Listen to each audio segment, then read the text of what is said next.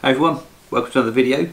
If you saw my last video, you'll probably remember it was a Happy New Year video and an unboxing of the Coospo BC107 cycling computer that I won from the John on a Bike YouTube channel. So this video is going to be a more in-depth review. All I did for the last video was just read out the features off the box, so I think I'm going to do a proper unboxing, taking it out of the box, have a look and see what's inside, take it out for a ride, try the app that it comes with and see exactly what it's all about and is it worth the money? Is it worth the very cheap price? So, opening the box, inside we've got a chunk of a plastic chunk. Just put that to one side. On the top we've got the cycling computer itself. Looks to be a much similar size to my Garmin one. Maybe a little bit smaller. I've got the 830, so it's maybe a little bit smaller than that looking at it. And what looks to be a Garmin mount. It's certainly a Garmin style mount. I guess that looks on the face of it exactly the same as a Garmin mount. And then some other bits and bobs inside the packaging. So there's a user manual there. It's a bit scant, not too much info, but a lot of these things these days have a much more detailed user manual for you to download online. So we'll have a little scoot through that in a bit. See what we've got to do. And inside we have a handlebar mount. Looks to be like a Garmin style handlebar mount again. Yeah, goes on. It's the standard quarter turn. Whether that's a Garmin or Wahoo style, I don't know, because as you may well know, they're slightly different. Stem mount, again very similar to a Garmin one. Looks like some spacer rings for the handlebar mount. An Allen key, even supplies an Allen key to do the handlebar mount up with by the looks of it. Yeah, there's an Allen key bolt in there. A micro USB cable, because I haven't got enough of those. I don't know why firms bother sending out micro USB cables these days with the bits that they sell, because the world must be full of micro USB cables. I know I've got a huge bag of the things, and that'll just go in there and probably never get used. Rubber rings, I guess they're for holding the stem mount on, and little rubber spacer to go between the stem mount and the stem. So very much, the mounting kit looks very much a Garmin style, bit of a copy of the Garmin mounting kit really. I guess, let's try and switch this on. No, it's not coming on. Probably needs a charge, like all these new things. They'll need a charge. So I'll give that a bit of a charge up for a few hours. We'll take it out for a test ride. See how we get on. I shall report back to you shortly. Okay, time to start the field test. We're just going out for a little, I don't know, 28, 30 miler maybe, something like that. Just to potter around, give the unit a try and see how I get on.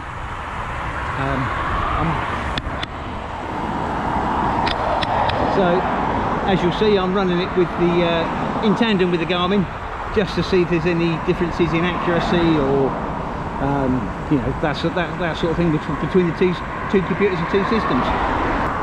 I'm going to set up a temporary Strava account so that I can download the stuff from the Coospo and compare it with my normal Strava account that will come from my Garmin.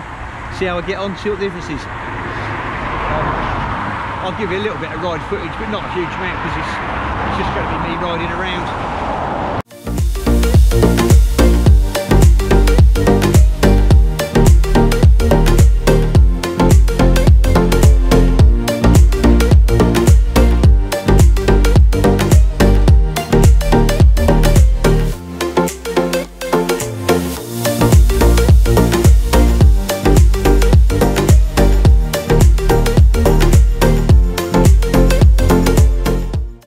Okay, so there we are, back from our test ride, and what my impressions of this tiny little cheap cycling computer.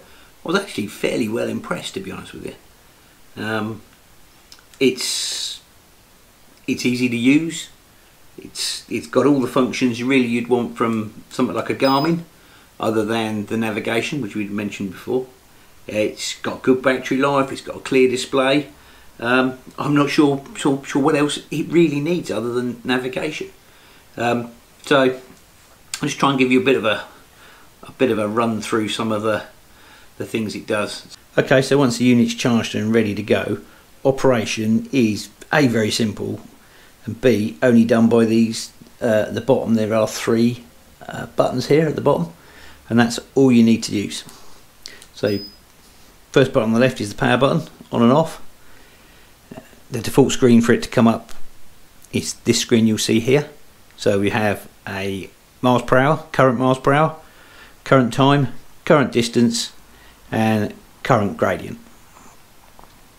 There's also a lap time here, and up in the top left there's a battery indicator and a GPS signal indicator, and then top right you've got the Bluetooth indicator, temperature indicator, and time. Starting a ride is as simple as pressing that middle button. You get a countdown. If you want to stop the countdown and go straight in, you can press that middle button again, but that is now recording the ride. This is not going to record anything because it's got movement in it, movements detection in it anyway, so it's not actually recording anything because it knows it's not moving. So I can stop that, and you can see that's now in pause mode with the digits flashing. So when you're in the ride, you have 3 screens you can look at. As I say, the one with current screen, current time, distance, gradient, speed, etc. There's the secondary screen, which now shows the average miles per hour, as displayed by the average symbol up here somewhere. The current altitude, 770 feet roughly, and the average gradient down here in the bottom. And then there's a third screen that's got a maximum speed. That little indicator up there has now changed to maximum speed, which would be here. There's a calorie counter if you've got heart rate monitor or something like that. An odometer. So I've taken it out for 2 test rides so far, and it's done 81 miles on those 2 test rides. And a maximum percentage of gradient. And then another press will bring you back to the original screen again. It's got a backlight. You'll see, as you can see, the backlight coming on off a little bit. So the backlight does auto switch itself off when it's not needed. Because I've got the lights on, it's going to sort of flip on and off a lot here. So to finish that ride that we'd started, that's not recorded anything, we just a long press on the on-off screen. There we go, and it's finished. So there are some settings you can change depending on how you use it. You will or won't need to go into the settings. I haven't had to go into settings because I don't use. Some of the settings are for things like heart rate monitors and power meters and that sort of stuff. So I don't possess any of those. Don't really use any of those. So I haven't really need to go in the settings. But we can. I'll just sort of briefly run you through the settings pages. So you hold down this button here, the left hand button, for a long press, and that brings you into P1, which is your first setting screen. So this is where you end up connecting things like power meters, heart rate monitors, cadence sensors as well. It'll take those sort of things. Anything that's ANT plus compatible, it should go with. So you should be okay for that. Let's just get that back into there. So there you go. So you can see it's got heart rate monitor flashing here, cadence sensor, and the power meter. The idea now is, of course, that you power up those devices and start using them, and it will detect those and go from there. So I am going to go back from that because I haven't got those. Second screen P2. Let's just get into that. There we go. So this is tyre diameter, wheel diameter here. So if you're using a wheel mounted speed sensor as well as a GPS, you would end up in here using the up and down keys just to set your. There you go. You can set the wheel size there quite easily for whichever wheel size you're going to use. Again, I've got one bike with a wheel sensor on it, but I probably won't set it up with this, so that'll be fine. I'll just leave that where it is for the time being. Setting 3. is a time setting. So it's picked up the time. For me, it's picked up the time from the GPS signal, like most of these things do. So I haven't had to go into the time setting screen. But here you can set the UTC time if you want to. Let's go back to the settings screen. Setting 4 is for miles per hour or kilometres per hour. Do you want metric or imperial units? I'm in the UK and I'm a bit old fashioned, so I'm leaving mine set for miles per hour.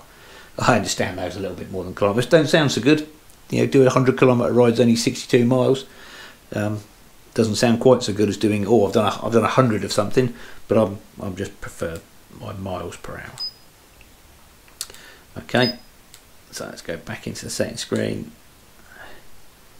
2, 3, 4, 5. Last setting screen in 5 is for power meter wattage. So if you're calibrating a power meter, you would need to go into this screen just to get that set up properly. So that's it. That's it for settings. There's nothing else to do for settings. I'm just going to back out of there. That just brings you back round to number 1. So with 3 buttons and a lot of simple functionality in it, there's not a huge amount. I thought the manual was a little bit sort of just a quick get you going guide and get on the internet and, you know, get a full downloaded manual.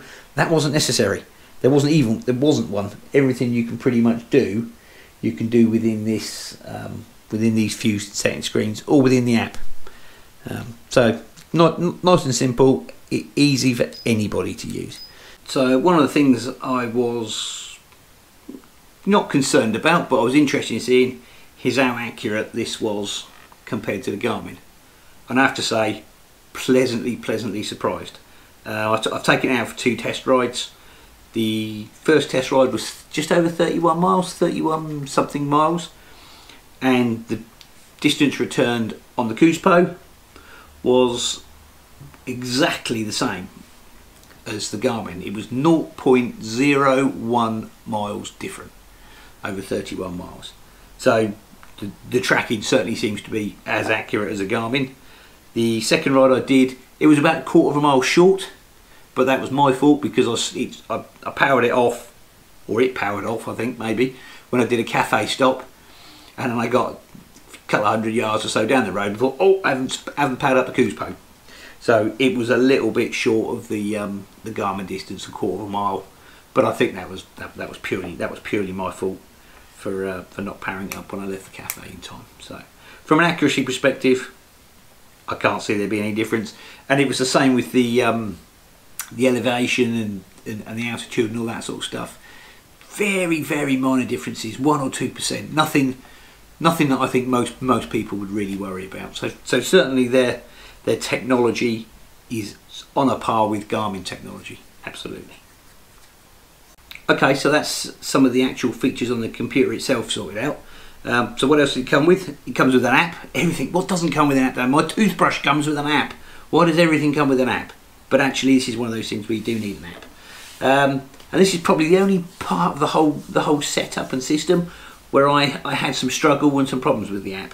So I currently have an Android phone. This is a OnePlus 6T, and I could not get it to pair with this. Getting into the pairing screen was fine on the computer, but it would not find the phone. I don't know why. I've reported the fault to Coospo. They're looking into it. They've asked me for details of my phone, my Android version, all that sort of stuff, all the techie stuff. And they're going to look into see if it's a compatibility issue. It may well be a compatibility issue, if I'm honest with you, because I do have trouble with this phone getting it synced to a Fitbit very well, and a couple of other odd devices I have trouble with sometimes. So it might be a compatibility issue from the phone side, not actually from the Coospo side. But I can't be sure of that at the moment because I only have the one Android device to try it with. Fortunately, I have an iPad and an iPhone as well. I had an old iPhone kicking around, so I tried that. That synced. It synced with that perfectly, straight out of the box. Found the Coospo, synced, brilliant, no trouble. Same with my iPad, which I'm gonna just fire up here, only because it's a slightly bigger screen than my iPhone. So it worked perfectly on the iPad. It downloaded the, I'm just going to go back. So when you're in the Coospo app, you can see I've done 2 tests. Hopefully you can see I've done 2 test rides here. There's a 47 and a 50 kilometre test ride, and that's worked fine, with one exception, and I'm not too sure why. It's not downloaded the map onto the app. So if you can see that, where the I'll just see if you can see it better. So you can see the breadcrumb trace of the app, of the ride, sorry, on the app, but you can't actually see the map that's surrounding it. Again, that's an issue I've reported to Coospo, and they're going to look into that, because they believe I should see the app data a bit like you normally would. It's got all the usual stuff on there, average times, lap times if you want it, all that sort of stuff. There's some data about average speeds, start and end times, maximum altitudes, lowest altitudes, climbs, drops, average temperatures, average slopes, maximum slopes, all that sort of thing. So it does all the sort of stuff that all the other apps do. And finally, if my laptop decides to play ball, is the Strava. So there's a very easy way within their app just to put your Strava login details in, and then you can link up your Strava account. So if you're going to if you're a Strava user, then that might be a better option for you than the Coospo app. You can use the Coospo app and just port the data over to Strava. And if you, again, I don't know if you can see this because of the lights. Turn the lights around, turn the lights off. No, you probably can't.